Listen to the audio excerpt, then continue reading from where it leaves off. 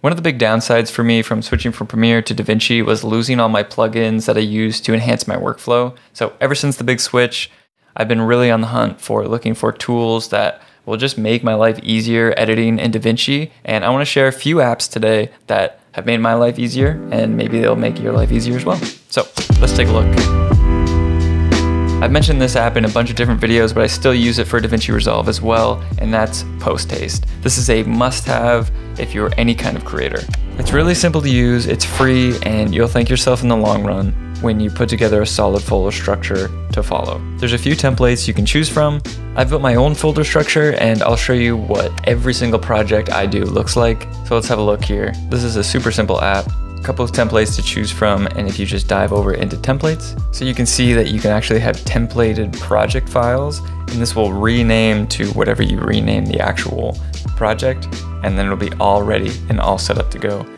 This is what all my projects actually look like, and I will add or subtract folders depending on every single use case, because I've found that this is a nice happy medium of not having too many folders right off the get-go, because sometimes that can be confusing. And on the other hand, you can always just add if you're adding stuff into footage or assets or whatever it may be. So let's hop over into new project. On default, when you download Haste, there's a bunch of different parameters. I've subtracted all of them except for client, project name, and date. And this is pretty much how I'll do all my projects. So if I'm actually doing some freelance projects, I'll have a client, date, and a project name. But for this, let's take off both of these and just do plugins I use for DaVinci Resolve. So we're gonna create that project. We're gonna place it in a folder.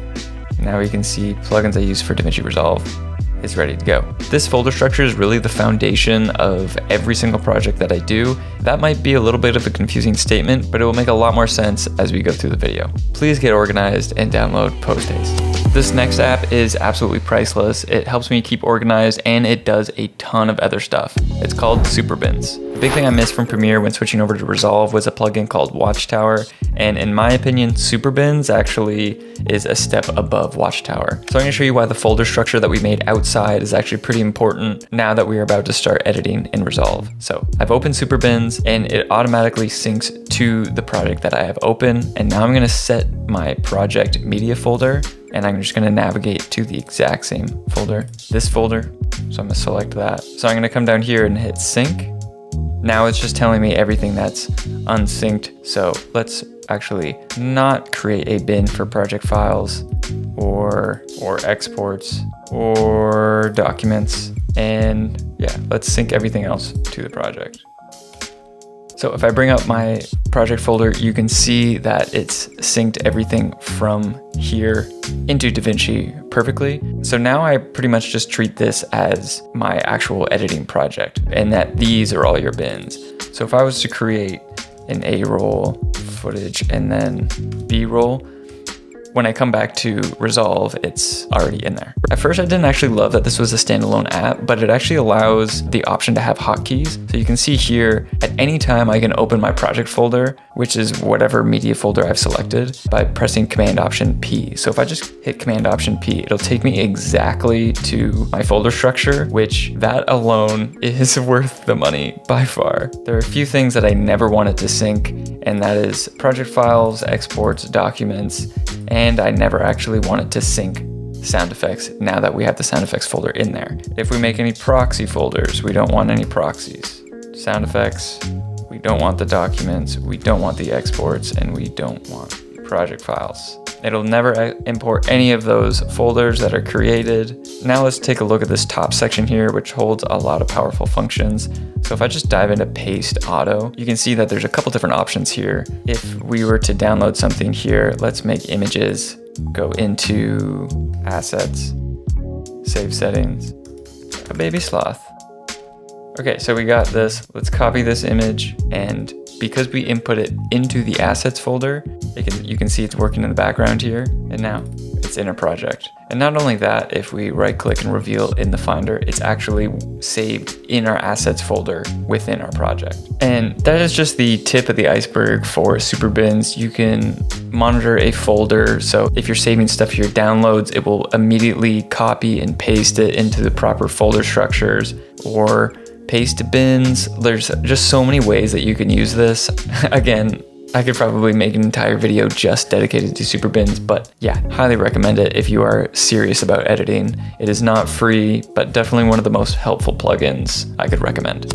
I've mentioned this app before, but Soundly is something that takes my videos to an entirely different level, and the integration in DaVinci is just so good. Soundly has a free version, so you have no excuse to not up your sound design game. I also quickly want to note that they make a VST plugin called Place It, and I'll show you this in just 1 minute, but this is also free. Okay, let's take a quick look at this example here. So we got some quick shots here and no sound design. It would be great if we had maybe a riser and maybe a whoosh, but that sounded like water.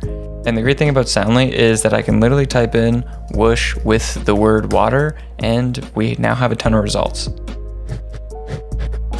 Okay, so I've listened to a bunch, and this is the one that I'm gonna go with, and all I have to do to bring it into DaVinci is highlight the part of the audio that I want, and click and drag it into my timeline, and it's there. Now if we bring up our media pool here, you can see that it dropped it right into my sound effects library. And if we click and reveal this in Finder, it goes right to my sound effects folder within the project that I'm working on. But that's because in settings, you can actually set up the folder that you want it to save as your default location. So every time I sound design a project, I just set my folder, and that's also why I turned it off in Superbins, is because it's going to get dragged in DaVinci and copy over into your Finder at the same time. I wasn't even a big fan of sound design before using Soundly, and now it's one of my favorite points in the edit process. I've literally typed whatever I can think of into the search bar, and I've always had a result. So just with a couple search terms, now I have sound effects in my project, and here's where we're at.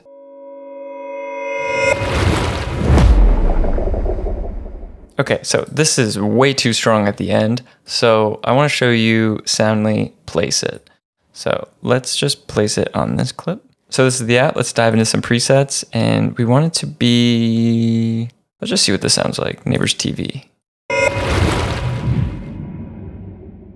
actually kind of like that. Headphones outdoor.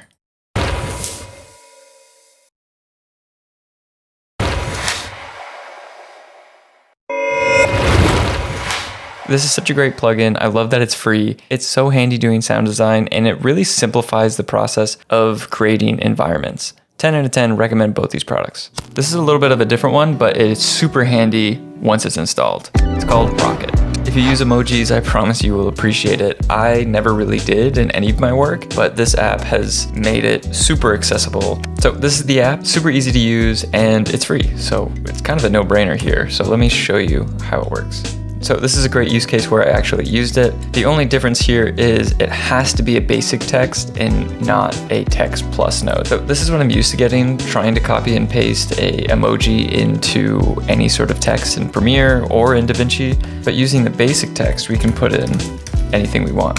To activate the app, you just type a colon and then you get access to all the emojis. Super great, super easy. It makes it so accessible. Definitely a handy one to have. Okay, something that's always made me a little bit livid in DaVinci Resolve is the fact that there's no snapping in the window. Basic text is pretty much the only thing that you can select and snap around, but even then it's not super helpful if you have multiple and you're trying to distribute or align them all to the same spot.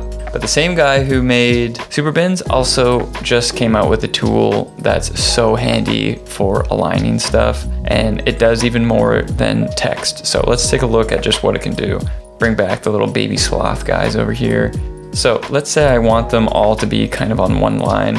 All I have to do is just hit center, and now they're all on the exact same plane. But what if I wanted them all to have the proper spacing in between? You would just hit distribute, horizontal spacing, and now it's perfect.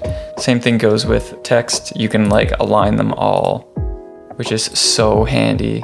Okay, so here I have a title made with my Creative for Text pack, and let's just clean it up so it's actually looking nice. So the first thing we're gonna do is align everything to the center of the frame. That's great, and now let's start eyeballing. We want this to be in here a little bit smaller. Same thing with this guy, a little bit smaller. Actually, maybe not that small, but we want it obviously all to be centered and distributed properly on the bottom and top. So let's center everything up again and then vertically. So that was just a small change, but let's say if this was way down here, center everything up, and then vertically align it, you can see that it immediately spaced it out. This is super, super handy.